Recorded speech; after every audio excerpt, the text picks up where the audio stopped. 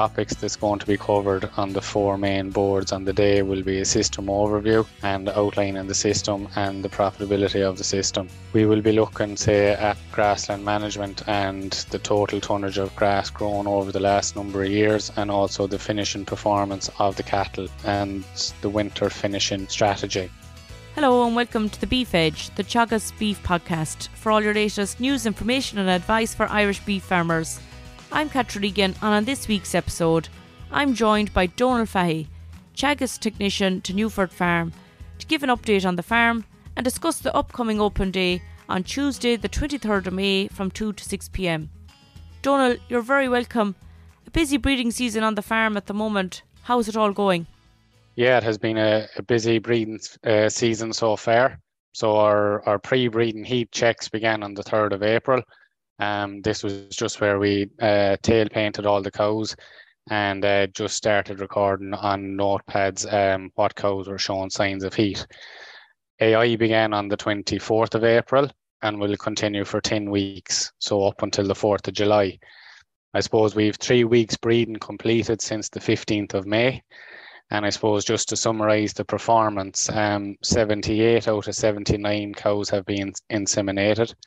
The 25 out of 25 heifers have been inseminated, and we have 4 repeats so far. What heat detection aids are you using on the farm to get those kind of figures?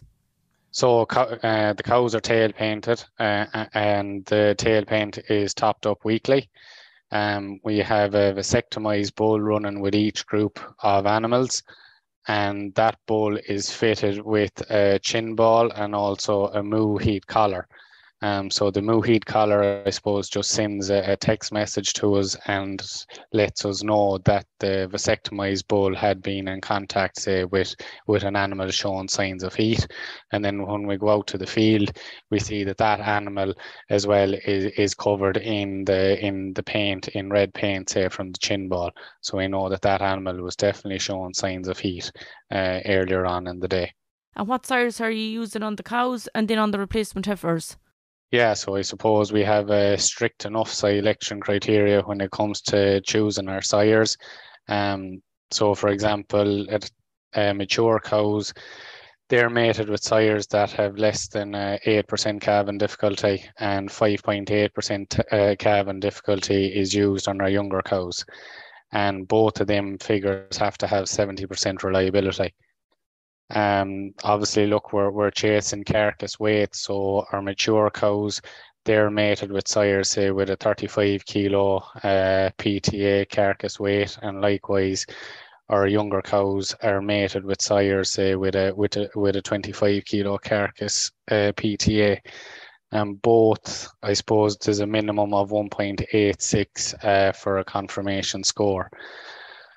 Our first calvers then, they're mated, say, with a sire LM2014 Edendale Ivor. He's less than 6% calving difficulty. He's greater than his 25 kilos predicted carcass weight. So I suppose Edendale Ivor LM2014 is used on our heifers, and then, say, on our younger cows we're using Gardner Nelson, which is LM4851, which is a limousine cow. We're using Lapon, which is a Shirley, so his code is CH4321. And then we have Birch Park Rufus, which is another limousine sire, and his code is LM7713.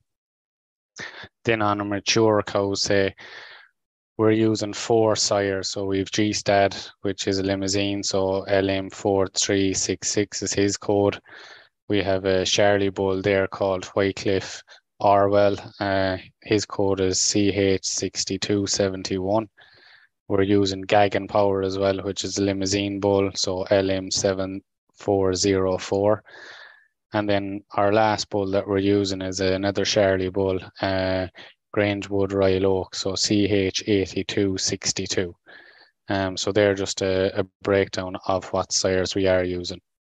And you're using once a day AI, Donall. How is that working? Yeah, so once a day AI has been completed for the last number of years on the farm, and it has worked very well. Just to be honest with you, from a labour point of view, so there's one labour unit on the farm, and just the once a day AI rule has worked very well, and we're getting exceptional results from it. I suppose how it works. So any cow, say, or heifer that's showing signs of heat is inseminated each day at 12 noon. And say if that same animal is still expressing signs of heat later on in the evening, or say the following morning, it receives a second straw.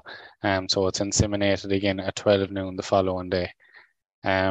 This practice has worked very well, and I suppose if we look at the 2022 scanning results, so 54 cows held to the first service, 13 cows held to the second service, and then just one cow held to the third service.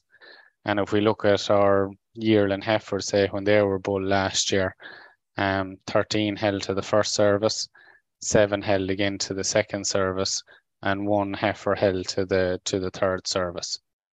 So definitely the once a day AI rule is working very well on Newford Farm. That's great, Donall. Really great figures. It has been a difficult spring getting grazing carried out on the farm. How are grazing conditions on the farm at the moment? Yeah, definitely. I suppose like every farm, it was a very challenging spring. I suppose in Newford we availed of the good weather and good ground conditions when we got the chance there, say back in towards the back end of back end of January, right up until the beginning of March. So our yearling beef heifers, they were turned out to grass on the 26th of January, and now look, they had to be rehoused again for 2 weeks during the bad weather in March. But look, cows and calves were turned out the 7th of February. Now they had to be rehoused again in March again because of bad weather. But I suppose really it's about taking the opportunity when you have the chance, and to get animals out to grass early, and especially from I suppose especially on a suckler farm, it certainly helped to reduce the pressure on the sheds, because we have such a tight, compact calving season. Getting cows and calves out to grass earlier resulted in healthier calves, and at least when they came back in, they had strengthened up an awful lot. They had a better immune system, and we had no sickness when we came back in. But I suppose even the fact that we could get the yearling beef heifers out on the 26th of January, it helped to condition the swards for the year ahead. So it removed that early grazing. It helped to remove any dead material that grew over the winter months, and at least it conditioned the sward. So when the cattle, or when them heifers went back out to March, they went back out to green, healthy pastures, and it certainly gave us we had a better response too from our fertilizer, because we had a very high leaf content in the sward. And what has the plan been for fertiliser so far this year? Yeah, because I suppose ground conditions were very tricky, and because we have such a high demand again because of a very tight, compact calving season, and say a 6-week calving rate there of 90%. We have big demand there in the spring. So look, our 40 units of protected urea was spread by the 1st of April, and we're following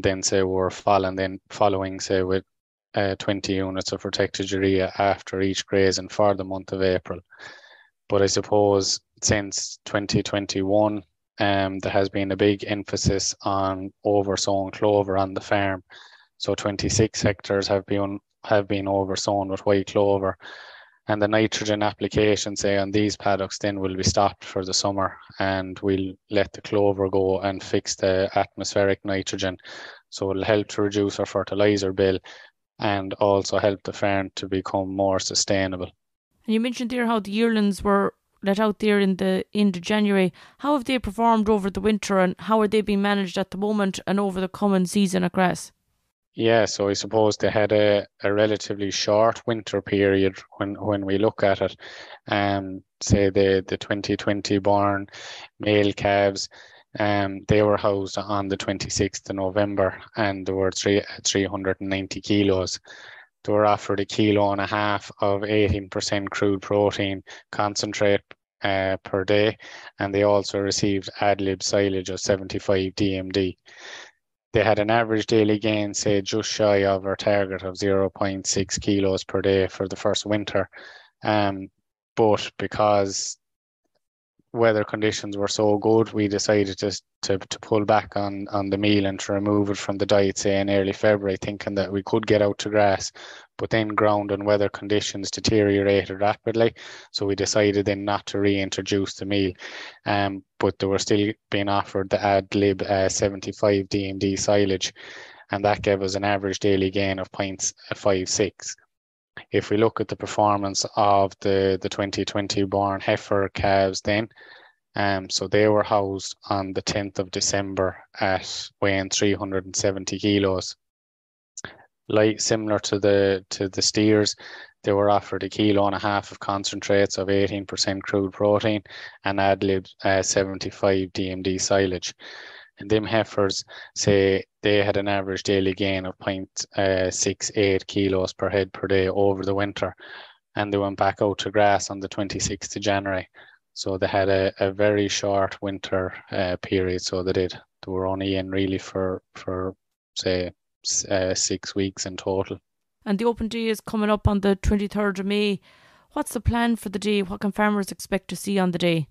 Yeah, so look, the open day is taking place on the 23rd of May from 2 to 6 p.m. There'll be there's 4 main boards, and there's also a number of stands and say demonstrations in the main yard as well. I suppose the topics that's going to be covered on the 4 main boards on the day will be a system overview and outlining the system and the profitability of the system. We will be looking, say, at grassland management and the total tonnage of grass grown over the last number of years, and also the finishing performance of the cattle and the winter finishing strategy. We will be looking then at the sustainability practices, say, that's been implemented on the farm and how we're going to continue to reduce our carbon footprint on Newford Farm. And finally, then, the last stand will focus, say, on herd management, so looking at the breeding and genetics of the herd, and there'll be and outlining the under 24-month calving system, which will be also be displayed on the day. That we'll have a number of animals there in pens, so that farmers can see the production targets that's required to calve down heifers at 24 months. And I suppose really to highlight that it doesn't limit the mature body weight of the animals, say. So we'll also have, say, for example, 5th and 6th calvers there on display as well on the day, just to highlight that. And then from that, then signpost program, they will be just discussing the benefits, say, of oversown clover and the best, I suppose, establishment methods and practices and what's involved. Grass 10 will also do a demonstration on optimum pre-grazing covers and what covers, say, that animals should be targeted at, and when you should go and decide then to remove surplus bales because covers have gone too strong for the animals. And then the last demonstration then outdoors, say, in the paddock will involve, say, sown ahead, say, to acre specification. So just what's involved with that. And then indoors then as well, in the sheds, there'll be a number of, I suppose, private industry companies there displaying their services that they offer. We'll have a health and safety demonstration on the day. And then also there will be there'll be a demonstration, say, completed by Dawn Meats, our industry partner, demonstrating the different, I suppose, levels of carcass fat that's on animals. And so Paul Nolan from Dawn Meats will be discussing that. And there'll be 3 carcasses of 3 different fat covers on display in fridges for the day. A great opportunity, Donald, for farmers to come and see what has been achieved in Newford for the past 8 years, and a lot of practical demonstrations planned for the day. Absolutely, yeah, absolutely. Look, I'd encourage everyone to come. Hopefully the weather will be good. I know because it had been such a bad spring, it had been such a challenging spring, there's a lot of lessons to be learned, and that they will all be highlighted on the day, and that farmers can implement hopefully on their own farms over the coming years. Finally, Donall, the IDA have announced that Dexcom plans to build its newest global manufacturing facility in Athenry. What impact will that have for Newford? Yeah, so Teagasc welcomes, I suppose, the positive announcement for Athenry and for the west of Ireland. But say in light of the recent announcement, Teagasc will enter discussions with the IDA on the transition process for the land lease, and in particular, I suppose, the anticipated time frame. So look, at the minute there, Newford Suckler Farm is continuing on as normal, to be honest with you, and say that we'll be in discussions with our partners, Dawn Meats, as well over the future plans of the project. But look, in the meantime, the herd is being continued to be managed as normal. And look, all focus now is placed on the open date taking place on the 23rd of May. And as we said, look, it's a great opportunity for farmers to review the progress of the demonstration herd over the last number of years. I'm sure farmers are looking forward to visiting Newford, Donall, on the 23rd of May from 2 to 6 p.m. Thanks very much. Thanks, Catherine. That's all for this week's episode, and my thanks to Donall for joining me on the show. You can catch up on all other shows and interviews from the Beef Edge podcast on the Teagasc website at teagasc.ie, or you can listen on Apple and Google Podcasts as well as Spotify. Don't forget to rate, review and subscribe so you never miss a show. For all other updates from our beef programme, keep an eye on our Twitter and Facebook pages. Until next time, I'm Catherine Egan, and thanks for listening.